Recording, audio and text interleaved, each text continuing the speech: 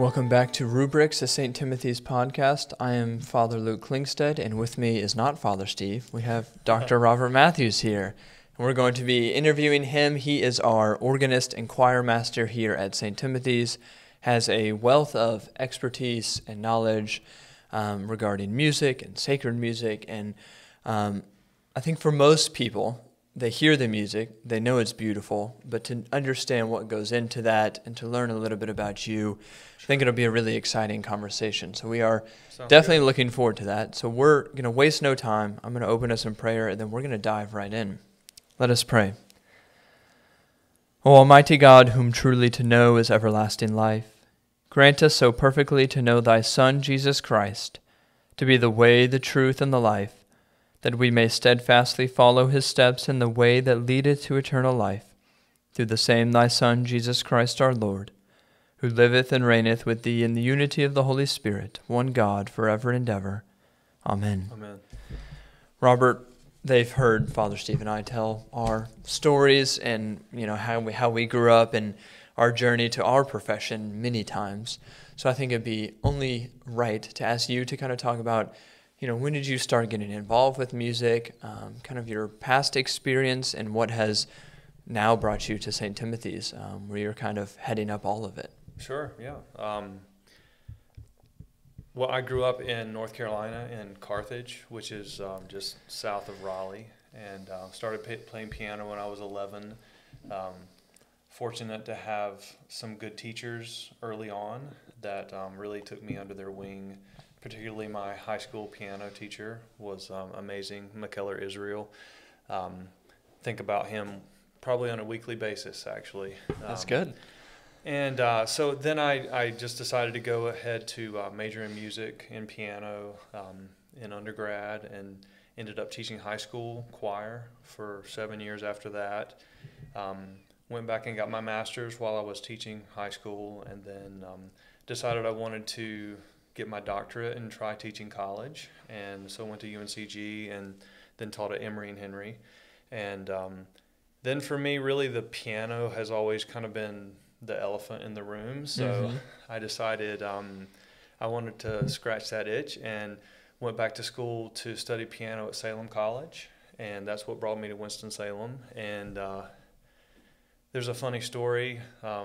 A lot of people may have heard it. Like, I was here in Winston-Salem looking for a place to live when I was about to come to school at Salem, and I couldn't find any place that really fit what I was looking for. So I decided one last drive through the Ardmore neighborhood, and I knew that St. Timothy's was looking for an organist at that time. So I thought, well, I'll just drive by the church and look in the window. Yeah. And Father Steve and Lee Tolberry happened to be in the church, and so I got to meet them. They were cleaning up after a funeral, I think, and I told Father Steve, I'm not really an organist. I'm a pianist, but I thought about applying for this job, and so he encouraged me to do so, and I did, and they ended up hiring Raymond Hawkins as the organist, but Kristen figured out a way to make it work for me to come on as an assistant for her, and it was a part-time position while I was in school,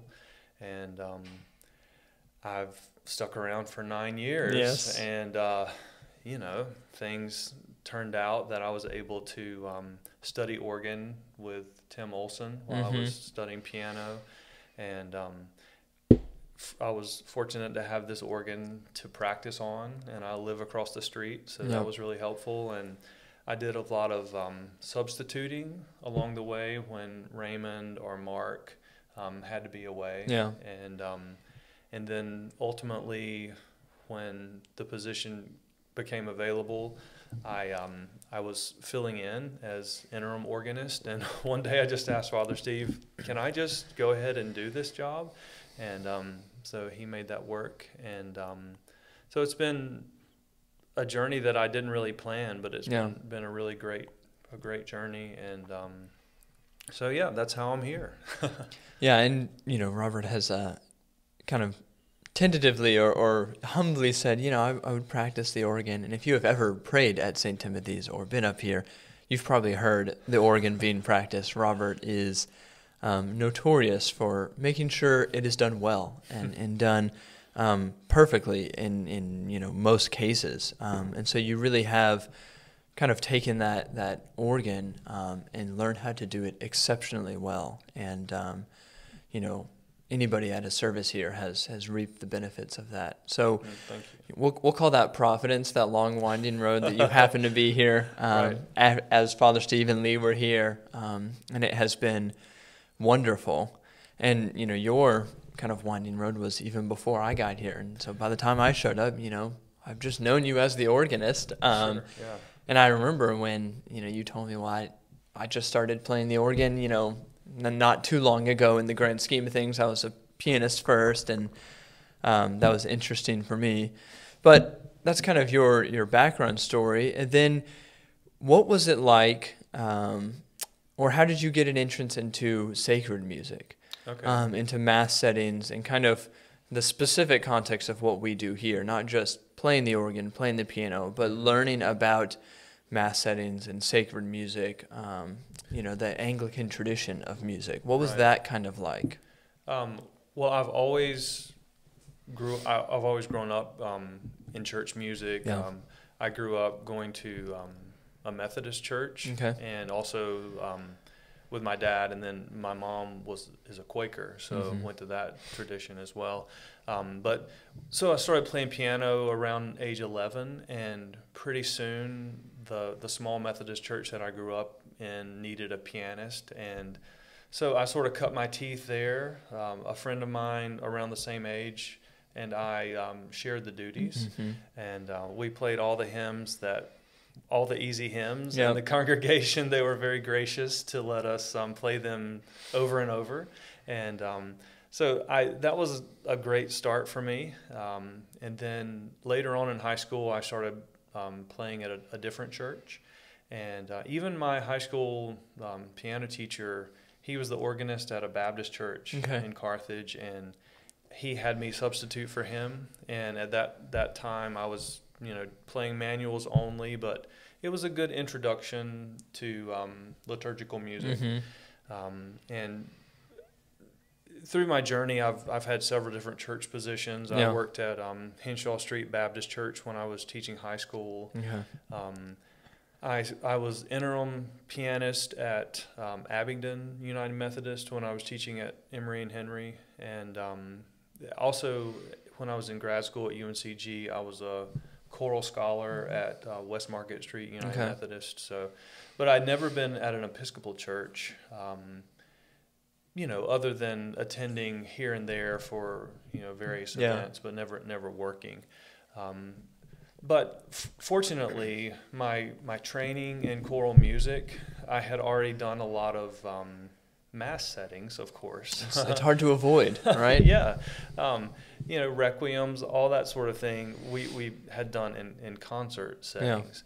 And so actually when I came here, I had a lot to learn about the the order of the mass and the music that was appropriate for that.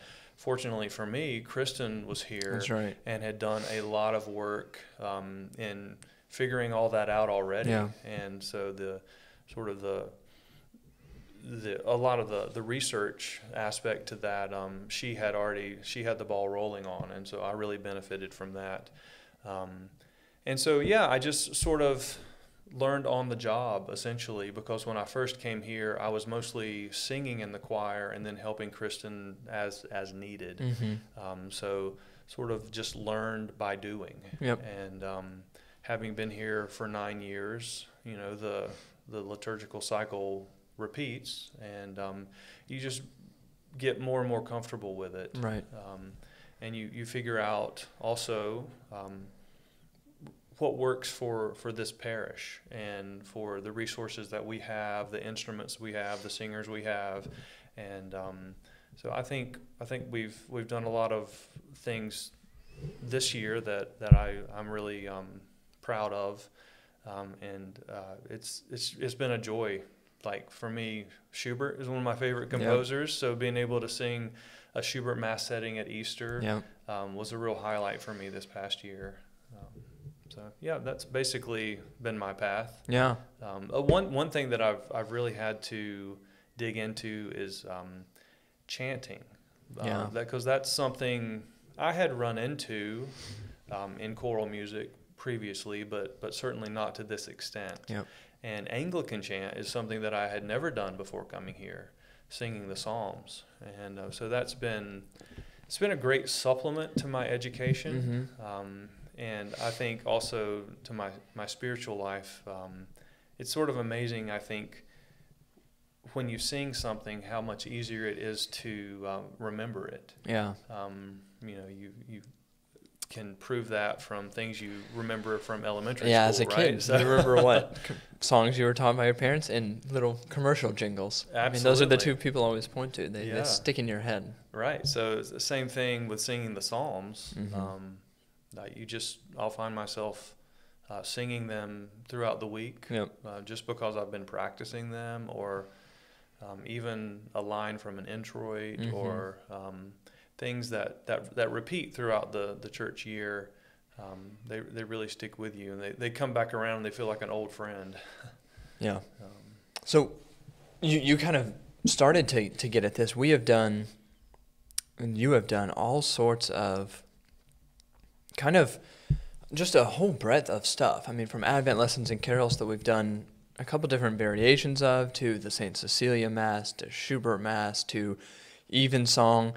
I'd be curious to know what is, and it may be, you kind of alluded to it, what's something that you've been most proud of, and then what has been maybe the most challenging thing that you've done at St. Timothy's in your time here?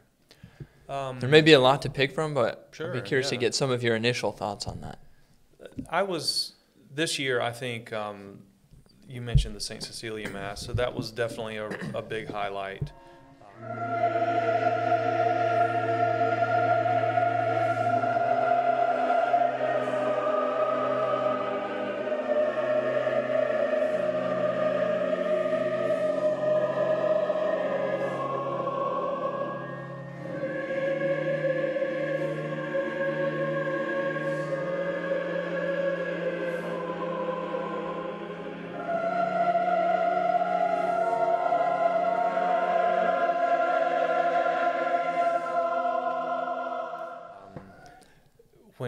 When Kristen was leaving, we decided we wanted to honor her, and so we just decided, well, let's take a shot in the dark and see if we could commission a Mass setting. And the very first name that came to mind was Sarah McDonald, because Kristen had done some of her music with the choristers, and I thought Sarah McDonald was a really top-notch composer. Yeah. But maybe someone that is more near the beginning of her composing career, maybe someone that we could actually afford to commission. Yep. And fortunately, she said yes immediately, so we didn't really have to search very hard.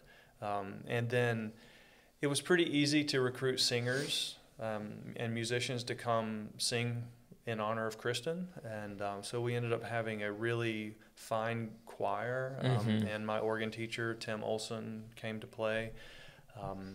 And also, somehow the timeline worked out really well, where we had plenty of rehearsal time to learn the Mass and to feel really secure. And there were a lot of serendipitous moments. St. Cecilia Day is the patron saint of music, perfect for Kristen, but it also happened to be Sarah McDonald's birthday. Yeah, I remember that. Which was great. And also it ended up, the feast day was just before Thanksgiving, so somehow it felt even more appropriate in that season.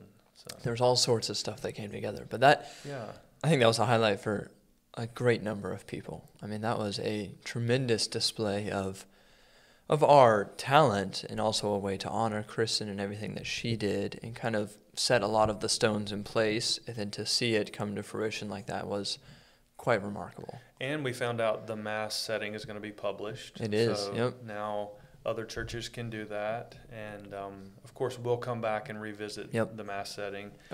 It's a little more involved. It's not something that we could do just on a regular Sunday morning, because it really requires an organist and a conductor, at least for a couple of the movements. Mm-hmm. But yeah, we're going to definitely bring it back and use it for another feast day. We'll see when. What's been one of the most challenging things? The first thing that came to mind when you said that was the setting of the Gregorian Mass, Okay. the Requiem Mass. The first time that we put that together, and we used the setting from the Libre's Wallace, so it was all plain chant. Yeah. And it's just a lot of music. Yeah. And to do that without the aid of the organ, and just the amount of text that you have to deliver, even in just the Dies Irae, Mm-hmm. is a little daunting. And I'd never done that before. So the first time that we did that, I remember feeling like I was drinking water from a fire hose. Like it was a lot of music to put together in a very short period of time. Mm-hmm. But now that we've done the All Souls Requiem, I guess I've done it 9 times now here. Yeah. It feels more manageable, certainly. Every year it does come around, and I'm always reminded, wow, this is really a lot of chanting. But I think because the acoustic at St. Timothy's is really perfect for Mm-hmm. chant, I think that's a really special Mass for me. It's different from what we do on a regular basis. We don't ordinarily do quite that much chant in one Mass. And I think the choir also really enjoys the change of pace there. So it's been a lot of fun. And now it's coming back to it each year. It does feel a little more familiar and a little more manageable. You mentioned kind of doing the Requiem, and we've alluded to, the acoustics in our space and how our church is set up. I'm going to put up a picture of our organ up on the screen right now, so if you're watching, you'll see it come on the screen. But our organ has kind of an interesting history, and, it's in the back, and so there's a lot of people who feel like they've never actually seen it up close, or they kind of glance the top of it depending on where they sit. But I'll give people who are watching a chance to look at it. Why don't you talk a little bit about this particular organ? And honestly, I think people would be curious to know maintenance of this is very involved. Maintaining an organ like this. Talk a bit about what's necessary to make sure this is functional each and every week, and maybe some of its history. Yeah. Well, it's a Hook and Hastings built in 1898 in Massachusetts, and was going to be demolished when a church was being taken down. And John Farmer, we're fortunate to have him in this community. Mm-hmm. Saw that it was available and went and took it apart piece by piece with a lot of help from volunteers, and came and reassembled it here at St. Timothy's. Of course, he had to do some adjustments. Mm-hmm. That he has had to replace some wood and some different parts to modernize it a bit, so that we have pistons and memory levels that we're able to use, mm-hmm. which makes life so much easier. But yeah, it does have a very beautiful sound. I think it's a great size organ for the space that we mm-hmm. have. And it does take quite a bit of maintenance. We're fortunate that John Farmer is, again, in this community, and so he maintains the organ. And I have him on speed dial. So, yep. In fact, I just had to text him yesterday because we had a pedal that was sticking. So usually I can text him and he'll respond sometimes within the day, mm-hmm. and just swing by and make adjustments. There are seasonal considerations with tuning that we have to take care of. One sort of quirk that is a little more difficult is in the summer we deal with the humidity, mm-hmm. and so some of the swell division becomes unusable in the summer. But it's always been like that, so I know how to deal with that. We do have a plan for trying to overcome that, but we have several small organ projects that are in the queue Right. that we're working on. So, but no big emergencies. So we're just taking it one by one and trying to make improvements and keep the organ, maintained and then add a stop every now and then when we have a donor that wants to improve the organ. So it's a long process, it works really well for what we do on a day-to-day basis here at St. Timothy's. It's been a great instrument for me to learn on. It's a tracker instrument, which means that you have a lot more expressive control over the pipe speech based on how you raise and lower the keys, which is nice. Every church doesn't have a tracker instrument, and so I feel very fortunate that we have that here, and it is a little bit non-traditional. Like the pedal board is not an AGO pedal board, and so learning for me on this instrument, it's a very specific instrument for this space, and like normally an AGO pedal board will be a radiating pedal board, and this one, all the pedals are parallel, perfectly parallel. But I've been playing on it long enough. This actually feels normal to me. Yeah. So I think that gets at something that I remember you talking about a long time ago, that the organ has always kind of been this unique center of musical attention, to the point where, and I'm sure you'll correct me, that the organ used to kind of determine the setting for what a particular note was in some instances, right? In some towns. I'm not an expert on this history at all, but before tuning was firmly established across the musical world, often, like now we say A is 440, and that's what a lot of orchestras tune to, or something near that. But before that was established across the world, towns would tune to whatever the main organ in town was, and it wasn't consistent. So actually, our organ here is, right now it's around A432, which it's a little bit lower than 440, which can be a little frustrating when we have guest instrumentalists that have to come and tune down just a bit. But we've managed to deal with that, no problem. We do have a guest violinist that comes, Charlie Schaefer, and Charlie actually ends up bringing 2 violins, one to play with the piano and one to play with the organ. Oh, okay. I did not know that. Interesting. Because retuning mid-service is a little bit big hassle. Disruptive. Yeah. So we just have 2 different violins. Actually, the second violin, one of our choir members, Marissa McNatt, loans us so that we can have 2 different violins. Yeah. So that's how that magic happens. And since we're in the back of the church, no one really notices that he's switching violins. Yeah. But yeah, it's more difficult for different instruments.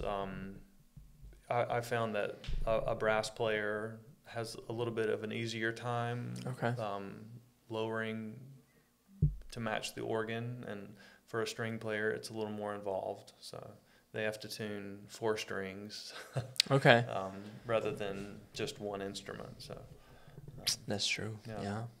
I think there's a wonderful theological point there of the church's music and the church kind of setting the standard for all sorts of the rest of the town. I mean, the town would look toward the church to kind of define something for them, theologically, also musically, and the organist would be the musical standard for the rest of the town. I think there's something wonderful there. Not like that anymore. Now you've got apps on your phone that can tell you if something's in or out of tune.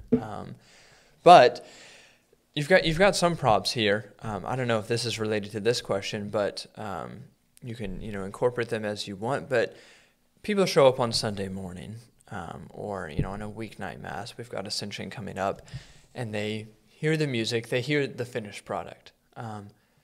You don't show up on Sunday morning and work 4 hours a week. Right. You are here night and day all week, making all sorts of decisions and practicing and preparations. Take us through a normal week. Where does it start? What decisions do you have to make? How often are you practicing? What are you practicing? And especially, maybe it changes seasonally. But kind of take us through as normal as it gets a week. And what goes into working towards Sunday? Sure. Yeah, I brought a few things here. So Father Steve and I have a Google spreadsheet that we work on, and I fill in the musical components, and then he is able to populate the bulletin through this information. Yep. And of course, we're using the lectionary, and so we're planning music according to the lectionary, and we have some great resources. Okay. For example, we're in year A right now, so this is the book that I've been using. There we go. Liturgical music for the Exactly. Revised Common Lectionary Year A. Yeah, so I can just look up for Sunday, Easter 6, and it gives us all kinds of suggestions here based on the readings of hymns that fit each of the readings, and even choral anthems or solos that match the readings as well. This is a jumping off place. Yeah. Where is it taking those suggestions from? Is it only from our hymnal? It is, yes. Okay. Well, there are a few hymnals, but they're all related to the Episcopal Church. Gotcha. So, but the hymnal that we have in the pew is the standard hymnal 1982. Yep. Right. And so I'll look through these suggestions usually as a starting place, and if they don't fit exactly what I'm looking for necessarily, another resource that I use is, so in the pews we have a hymnal, and this is another resource called a hymn book. And if you open a hymn book expecting a hymnal, you're going to be wildly confused. Right. So I like this because it has the organ part in there. It does not have any of the service music. But in the back there is a concordance, and literally just starting from Genesis going all the way to Revelation, with all of the verses broken down. Okay. So So by scripture reference. Yeah, if the scripture is from John 1, then I have a whole column here of suggestions that would fit the various verses. Okay. And so then I'll often thumb through those and see if there's anything that I think it may be a better fit. Yeah. Another resource that I use is these minor propers that we sing every Sunday, because often there's something that's mentioned in the introit or the Alleluia And the minor verse. propers are introit, Alleluia verse, the things that Offertory change, verse. offertory verse. So if at 11 o'clock we do an introit, you might not hear that if you've never come to 9. Right. But it's been in the church's tradition for a long time. If you come to daily mass, Father Steve and I simply speak it. Right. At 11, we'll have a soloist sing it. So that is, that's what he means by minor propers. Right, yeah. And often the text for the minor propers will inspire an anthem choice for that Sunday or another hymn choice that I did not notice just looking at the readings for the day. Okay. That's why I brought this in. For this Sunday, in fact, the introit is, "With the voice of singing declare ye this," and there are several anthems that actually fit that exact text, and so we could have sung that as our anthem for this Sunday. I ended up choosing the Tallis, "If Ye Love Me," because that is the gospel reading for this Sunday, and also we're in our post-Easter season, and so the choir has spent a lot of time working on music to prepare for Easter and other masses. so after Easter, it's nice to let them sing something that is familiar and a little easier to put together. So they've sung the Tallis many times. Yeah. So pause right there and point out something that you mentioned, but to make it explicit, you are using resources, but there's 10 or 15 suggestions there. You're still having to go through all of those and make decisions. This is not, Robert, here's what we're playing from the book of the Episcopal Church. I mean, as the organist and choirman, you are having to make all sorts of decisions about that, and a lot of intentional planning goes into that. I mean, you were mentioning Certainly. We're going to sing Tallis If You Love Me because that is in the gospel. You look at the minor propers. You're not just saying, we like this hymn, we like this anthem. Let's do this one this week. Let's do this one next week. There's some formation actually happening there that you are participating in the formation of the service and in trying to incorporate the readings and the music and the proper so that it all kind of creates a cohesive, point being made. Certainly. That is something that people might implicitly pick up on, but maybe they've never thought about how much decision and thought has to go into that. Absolutely, yeah. And additionally, like sometimes there are other sources of inspiration. For instance, this Sunday is Mother's Day. Right. And so for our final hymn, we're going to Sing We of the Blessed Mother. Yeah. Which would not have been suggested in this resource here. Right. But with Mother's Day in mind, and also we've been singing the Regina Caeli at the end of the 11 o'clock. Mm-hmm. I thought it would be really appropriate. And this is a hymn we sing a lot here, and people love it. It is so many people's favorite hymn. Yeah. I wanted to include that. And an interesting thing happened this week, actually. It was not intentional, but so we have 4 hymns, and 3 of the 4 hymns are in F major somehow. Interesting. So there are some just musical components to the planning as well. So I like to make sure that there is a cohesiveness liturgically, but also musically. For instance, this Sunday, I was thinking about Mother's Day. We just had the piano tuned, and I thought, I'm going to play the Debussy Reverie as the prelude. And then, which also happens to be in F major. And then, the prelude is French. Well, let's make the postlude French as well. So I picked a Vierne prelude to play as the postlude. And so those sorts of things I do try to have. Last week, because of the coronation, we had all English music. Yep. So those are considerations as well. Little things that people might not immediately pick up on. I'm sure some people are saying, I walk in and it's the first thing I'm doing is figuring out, what decisions Robert's made. I'm sure we have those people, but some people may have never thought about that. I do try. There are often times where we need a little improvisation during the service for moving music after the gospel, and I'm always thinking, how might this music be used to devotionally? And like this past Sunday, I am the way and the truth and the life was the gospel. So Chris Irvin sang The Call by Vaughan Williams, Come My Way, My Truth, My Life. And just to preview that, I use that in the improvisation to put that tune in someone's ear, maybe even unconsciously. Like when he starts singing, they think, "Oh, yeah, that's somehow familiar." That was in my head already. Like when you walk out of the grocery store and you're singing a pop tune. Yep. You're like, how did I get that in my head? That's good. And this may make people appreciate Robert even more. You mentioned the improvisation. You will plan it to the point where you will know, depending on now, who is celebrating, who is preaching. It might take us 30-second difference to get to the pulpit if one of us is sitting in the Sedalia versus chanting the gospel right there. Nobody, I guarantee you, has ever thought about Robert's having to consider which one of them is preaching and how long it's going to take. And that is in your mind in addition to the rest of the service.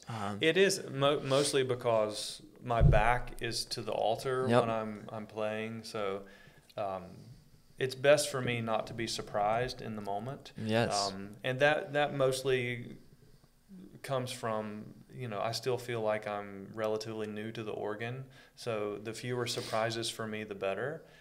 So I say improvisation, but But it's not. You're not improvising. I'm definitely a planner. Yes. I have these improvisations planned out to a point where there's some wiggle room in a lot of places, but Your plan, though. I know what I'm doing. You're prepared. Yeah. Ahead of time. It takes us it takes me 30 seconds more to put on the veil, or it slips off, and I'm, messing with the veil, and right after communion, you've got something planned, ready to go. I do, to fill in that space. I do try to be ready for the unexpected, for sure. Little things that I'm sure people appreciate that they have never thought of. So you mentioned that you've already got your decisions for Sunday. It's Wednesday morning.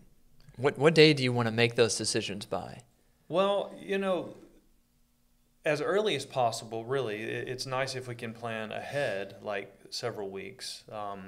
Sometimes it's difficult to do that just sheerly because of the number of masses that we have. Sometimes we're working a week at a time, and also with the choir, sometimes I'm not quite sure exactly the personnel that we'll have very far in advance. So sometimes it's nice to be flexible and to be able to put something together in a week. So certainly on Monday morning, I have everything. The first order of business for me is to make sure I know exactly what I'm doing on Sunday, the following Sunday, and then I have the whole week to make sure to make that happen. We've planned out anthems well ahead of that, and so the choir's been practicing several anthems, weeks in advance.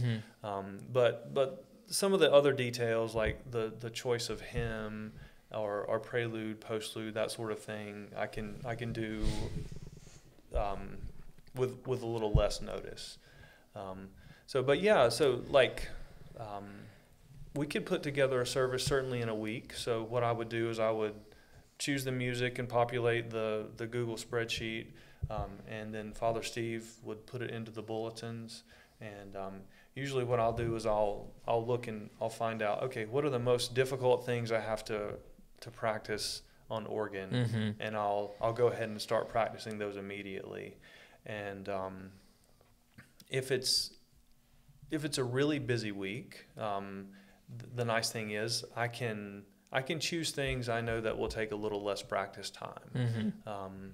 And if it's not that busy of a week and I wanted to try something that is new to me or new to the choir, then that will be a good opportunity to do that. So sort of flexible based on how busy we are at the time.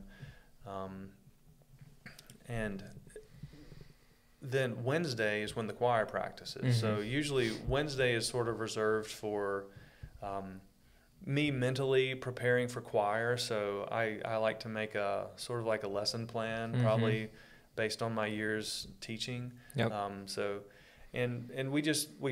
we'll practice at 6 o'clock from 6 to 8, and we usually are just working a week at a time. And so looking ahead, we've been practicing for Pentecost now for a few weeks, because that's going to be the sort of the end of the choir season. The choir is working to put together a Mozart Veni Sancte Spiritus, and we're going to have violin, double bass, trumpet, timpani, organ for that. So that'll be sort of like the choir's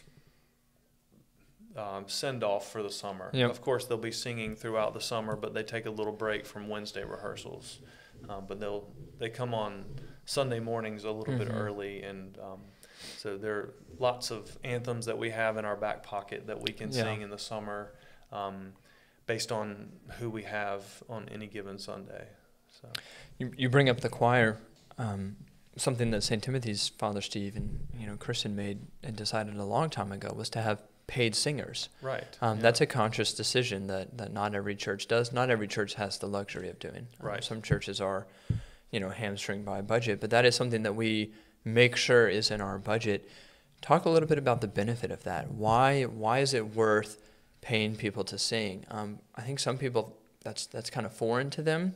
But if you place it in any other, context of a business or a singing group, of course, you want to pay people. They are putting in the work. You want them to be able to put in enough work, and you do that by making it into a professional thing. But talk a little bit about some of the benefits of that. Why do we pay people to do that, and what benefit does that give you? As opposed to maybe a all volunteer choir where you're kind of hoping that some people show up. Right. Yeah. Lots of things come to mind. So I taught high school and college for many years, and we would have the benefit of having an entire semester to put a concert together. Yeah. But in church music, essentially you're doing a concert once a week, and we have to learn a lot of music very, very quickly. And so really the benefit is these section leaders, they've all studied music and they all read music very, very well. And so we can put music together pretty quickly with their help. And so they're essentially there to give a little bit of support to the volunteers. And the other real benefit for me is now that I am both directing the choir and organist, the choir doesn't have a conductor, right, other than me nodding my head. Or and you may have seen some wild pictures of Robert, two-handing it, one hand on the organ, one hand conducting. Right. But I have some more help. Well, the choral scholars are they're very knowledgeable, and of course we're practicing this ahead of time. But they know what I'm looking for musically, and they help make sure that takes place. And we're blessed to have a school of the arts nearby where absolutely, we draw a lot of people from. Yeah, and these they're very committed.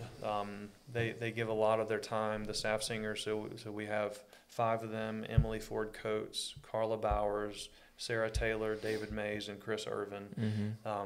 And so 2 sopranos, a mezzo, a tenor, and a baritone.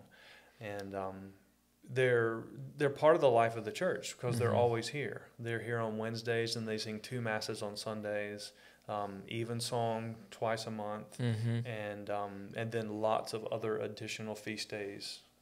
So I'm very, very thankful to have them, and we couldn't do what we do without them. I think they really love singing here too, which is encouraging for me. That for them, I think musically and spiritually there's a benefit, and I'm glad to be able to support musicians in our community. I know coming out of COVID, musicians had a really hard time, particularly I think of my friends that are in the symphony. I can think of several that had to get other jobs, like working at Costco, because they weren't performing with the symphony. And so I think sometimes musicians are, I don't know, they're thought of. They're taken for granted a lot of the time. They can be, certainly. But these staff singers, they've studied, they've spent many years in school to perfect their craft, and so I'm very thankful to have them and their support. One of the last things I want to talk about, and I'll give some personal background, is the ordinary people singing. We've got the paid singers, then we have people in the pew. I, did not grow up singing, and I'd love for you to speak to this. I grew up, did choir I think 1 year, couldn't match a pitch. I got told I couldn't match a pitch, and I didn't really touch it again. Never learned a musical instrument. I'm looking toward my diaconal ordination, and I'm thinking, I better learn how to chant. I'm maybe chanting the gospel soon. And I remember the first time, very first time we did it, you would give me a pitch, and I would be miles away from it. I mean, miles away. And I'd never been taught how to make any progress. It was kind of like you either can match pitch or you can't. Right. And I was always jealous of people who I thought, I wish I had been born with that ability, kind of an innate ability. And, if you show up on a Sunday and I'm the one celebrating or chanting the gospel, it's not perfect yet. But I'm telling you, it's come a long way from that first week. You're doing great. It has come a long way. But that's because, you worked with me. You actually taught me using your voice as a muscle. it takes practice. Mm-hmm. You have to learn how to use your voice. You have to, learn how to match a pitch. You don't just do it. You actually have to learn what it feels like. You do it enough until you start getting that muscle memory, and it does make progress. I mean, I'm telling you, I am living proof of this. Come a long way. Still am excited to go a long way in the future. And then, that's me, that's chanting. But then I also know people show up to church and that hymnal stays in their pew. They will not open it. And let's be blunt, a lot of them are men. They just don't sing. You look out in the crowd. We're processing in and out. I see some of y'all. Right. That hymnal does not get touched. Maybe speak to both of those things. One, I think there's a bad intellectual habit of you either can sing or you can't. I had that for a long time. That idea. Speak a little bit about why is it possible, and honestly, why does it work that you have to learn how to sing? I mean, what is that? Speak a little bit about that. And then secondly, why should people sing? What is the benefit of that, of showing up, getting there a couple minutes early, marking the hymns, participating in the musical aspect? I mean, we ask them to participate in the prayers. They say the confession together. When it comes to singing together, singing our praises, all of a sudden, some people, that's a step too far. Maybe speak about both of those things, because I think they tie in a little bit together. Sure, yeah. I've heard way too many stories about people that were told by a music teacher when they were young that they don't sing well, Yep. and then they suddenly stopped, and that makes me sad. I could say a lot about that. I guess the first thing that comes to mind is, so I came to Winston-Salem to study with Barbara Lister-Sink, study piano, and she's really probably the best piano professor I've ever had, because she really took the mystery away from playing the piano. She doesn't see piano as this gift that only a few people possess, but as something that anyone can learn. And she has gone to great pains to create a very methodical approach to learning to play the piano. And you can really follow it step by step. And maybe you're not going to be Van Cliburn, but you can definitely improve a great deal by following these steps and sort of taking away the mystery behind playing the piano. And I think the very same thing is true for voice. Unless you have like a vocal impairment or a hearing impairment, otherwise, you certainly can sing. If you are talking, you can sing. The same thing is that lets your voice be heard when you're speaking is the same thing that will allow you to sing. Yeah, and you already naturally, you get excited, you go a little higher. Certainly. You talk quietly, you go a little lower. You know how to do that. It's just learning how to do it to a tune. Right, and I think part of it is probably ego. If we can learn to sort of put our ego on the shelf and just try something new, be willing to be bad at something. Yeah. You have to be willing to be bad at something to ever improve. So I think we have a pretty good congregation that likes to sing. Yeah. And in fact, there are many times when I'm so encouraged when I'm playing a verse that's softer on the organ, and I can hear the congregation singing downstairs. It's thrilling for me.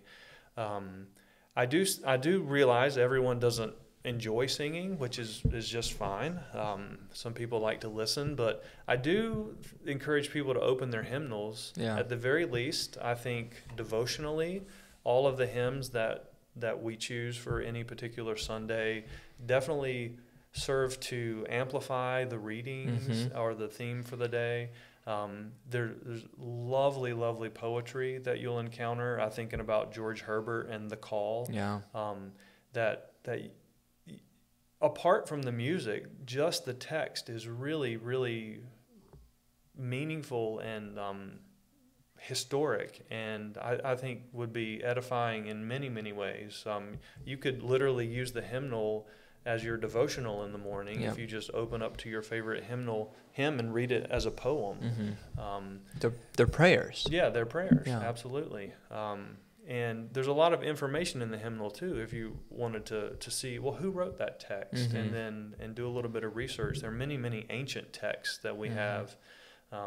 They're usually translated. Yeah. But if you're interested in that sort of thing, you can go down all kinds of wormholes in discovering who wrote this text and what was the original purpose. I think it's fascinating. I love the 1982 hymnal, and I did not grow up with it. I can say it's my favorite hymnal that I've encountered thus far in my life, and I just think it musically and spiritually, it's been a great source of inspiration for me. So I definitely encourage everyone. We're not choosing these hymns willy-nilly, so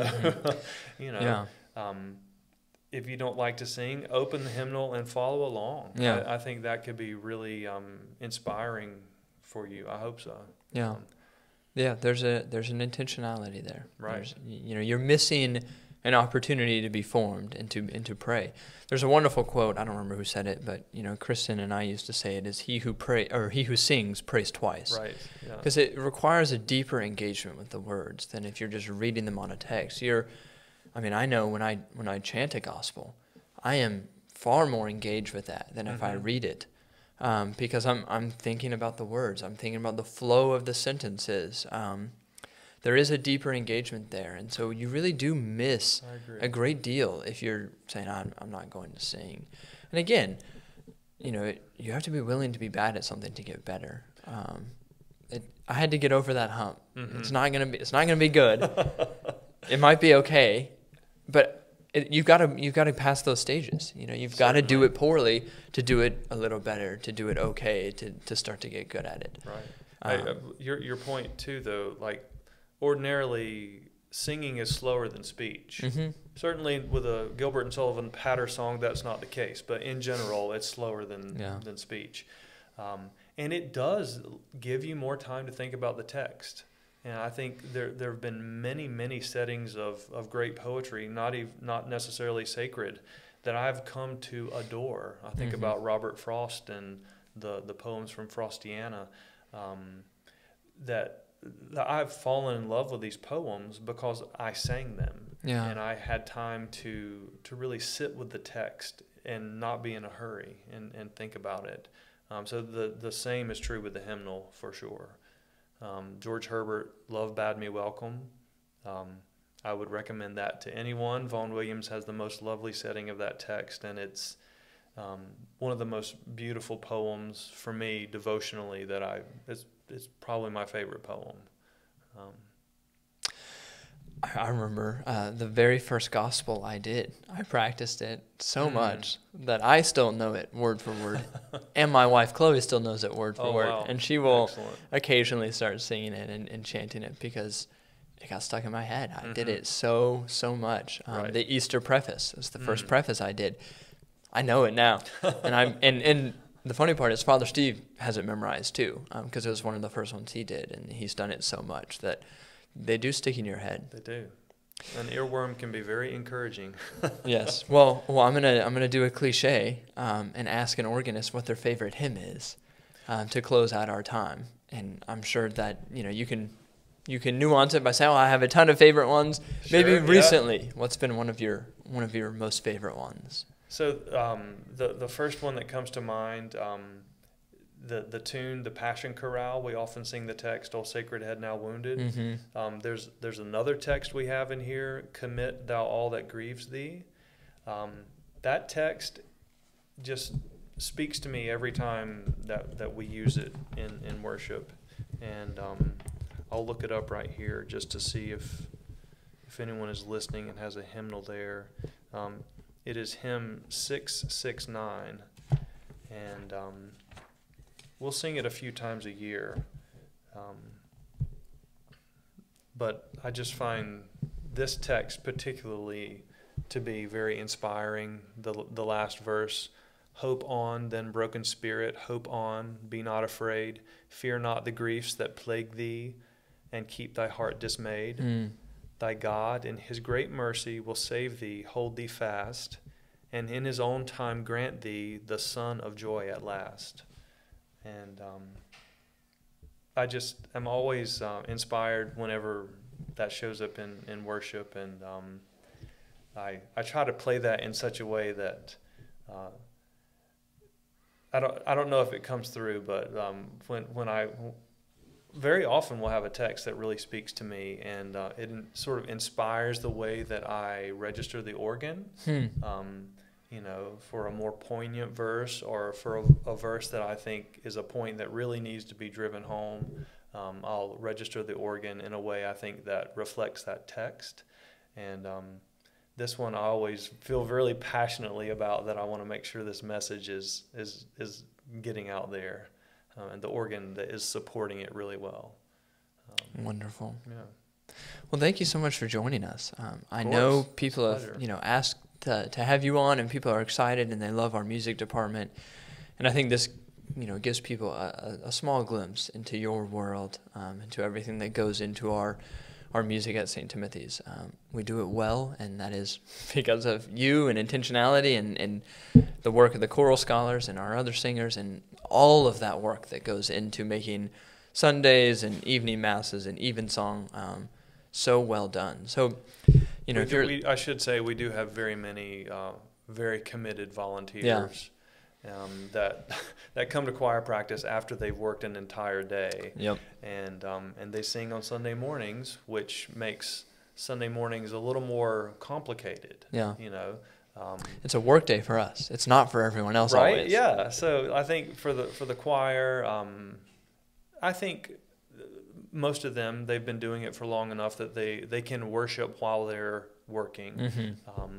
But it takes time. A lot of people and a lot of time to make everything happen. So but it's a joy, and we have rehearsal tonight. So. Yeah, and you've got stuff to get ready for. Right. Well, if you're listening, I mean, my last encouragement is come to something you haven't before. You've come on Sunday morning, come to the evening mass. We have Ascension coming up. Right. Thursday the 18th. We have evensong every other Sunday. Come to an evensong. It's wonderfully different than a Sunday morning, and it's done exceptionally well as well. So find a way to engage the music that we have here, maybe in a way that you haven't yet before. But thank you for coming. Thank you for sitting down with us, with me. Wonderful conversation. And again, we are thankful to have you and the work that you do. Thank you very much. Let us close in prayer. Our Father, who art in heaven, hallowed be thy name. Thy kingdom come, thy will be done, on earth as it is in heaven. Give us this day our daily bread, and forgive us our trespasses, as we forgive those who trespass against us. And lead us not into temptation, but deliver us from evil. For thine is the kingdom, and the power, and the glory, forever and ever. Amen. The grace of our Lord Jesus Christ, and the love of God, and the fellowship of the Holy Ghost be with us all evermore. Amen.